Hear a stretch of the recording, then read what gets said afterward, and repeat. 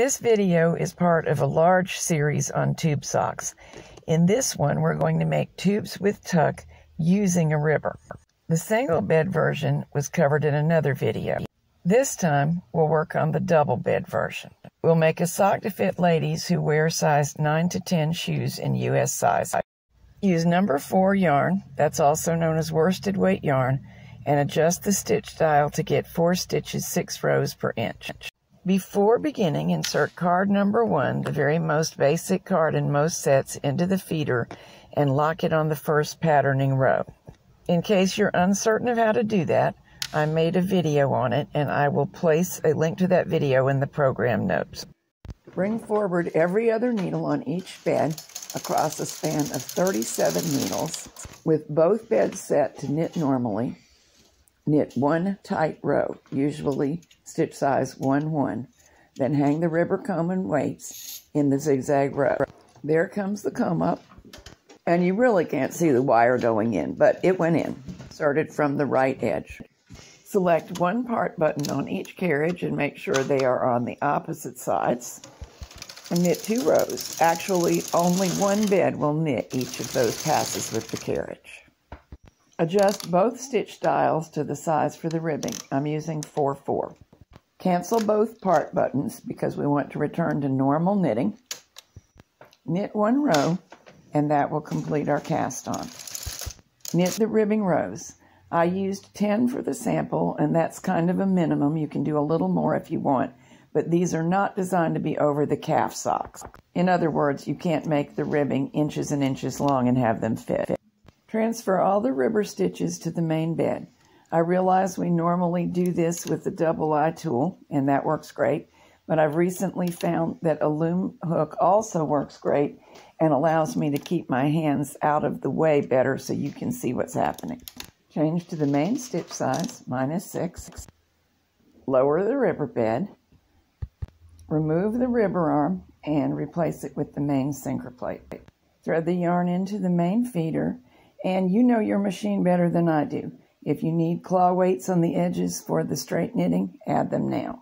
Knit 32 plain rows. This is the sock top below the ribbing and above the heel. We are about to embark on the tuck stitch area. If you have not been using claw weights up to now, you probably do want to add them.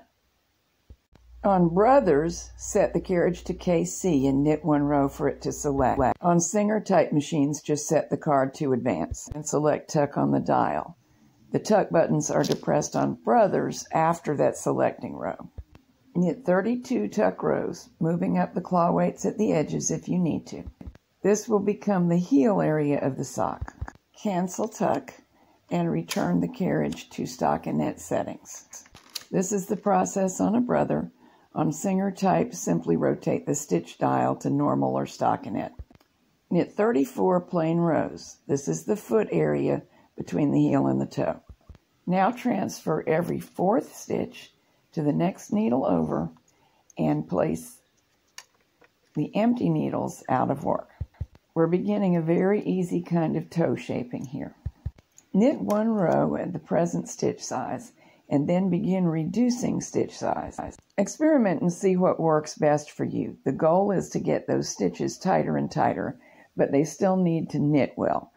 I settled on lowering the stitch dial 1 whole number every 2 rows, and we work 6 rows with this needle configuration. Needles are now in groups of 3. Transfer the center from every group of 3 over 1 needle and place the empty needles out of work all the way across the bed. Now every other needle is in work. We will knit 6 rows in this configuration, also reducing the stitch size as much as possible so that by the last row it's very tight. This is important because on every other needle, the stitches are actually much larger than they seem, and the goal is to get a tidy toe, not a sloppy one. Remove the yarn from the carriage, measure off 3 times the width of the work that's on the machine, snip the yarn or break it, and insert it into a yarn needle. We're going to use this to gather off the stitches. Work across the entire piece so that every stitch ends up in order on the yarn tail. With the sock off of the machine, give the mock ribbing that we've just created at the toe a lengthwise tug. Otherwise, those stitches may not be set properly and the toe won't have the effect we want. Secure the gathered toe very tightly because the only thing keeping it from coming apart is our gathering. Now use the same yarn tail to seam up the side of the sock. You may use any flat and secure seam that you find comfortable and don't mind doing. I prefer on socks such as this to whip stitch all the stitches, every row of stitches together at their very edges in the toe area, and then to progress to whip stitching knots only together for the rest of the sock. Here's what I mean. That's a bar, an easy to find piece of yarn. Next row will be much tighter, harder to insert your tool into, but also makes a snugger seam. And those are the knots. That's what I like to whip stitch together. It's comfortable in wear and not tedious to achieve. So there you go. The sock with the yellow is the one that we just created. The completely multicolored sock is a single bed version of the same design. For most women, worsted weight socks are for house socks or maybe in hiking boots because they won't fit in dainty little shoes. If you love socks and knitting well-fitted socks as much as I do, you may enjoy some of the other sock books that I have on my website. They're all on one page, and I will put a link in the program notes. Also, don't forget to watch the other videos in this series full of free tube sock patterns.